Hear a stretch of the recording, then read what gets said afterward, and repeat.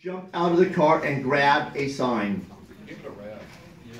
A deputy found around 15 more signs in the trunk of his car. I moved to control, including a few. Point of order. Point of order. I said point of order. So this is my public comment. It is point of order. Never. So Councilman Mayor Cotam's car were in the car too. This happened when candidates for city council were losing campaign signs to theft every night. Last year, I lost more than 250 of my campaign yard signs that went missing. Andrew Hamilton's signs were taken too. In the last election cycle in 2012, Councilman Adam Nick ran against a candidate by the name of Terry Anderson.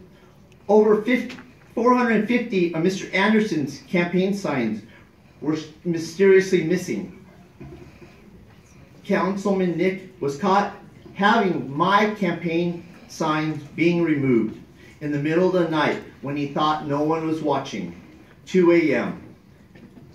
His story has changed. First, he was trying to remove signs to make them more visible to traffic. Now he says he's helping the city in the dark of night patrolling for illegally placed signs. We have a code enforcement. None of this is true, folks. That pulls signs that are illegally placed. We have endured his double-speak fantasies long enough.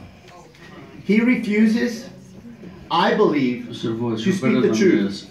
He refuses to uphold the integrity of the office.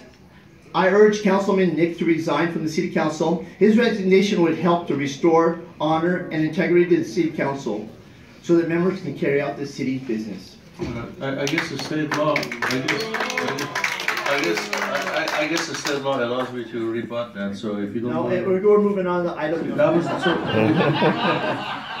folks, none of what you heard is true. Contact me, or pretty soon I'm going to have a website. None of it. I was exonerated. There was also calendar, item number 4. Mr. Voigt wore wire in more than one occasion that I know. Tried to get me on that. I never wore wire. The district attorney has indicated that he has worn wire, and I have listened to the conversations. Now he's telling you he didn't wear a wire. What if I bring you a DVD with him on it? This is all bogus. So let's go on with your business. Let's go to the meeting. Thank you. Good, thank you.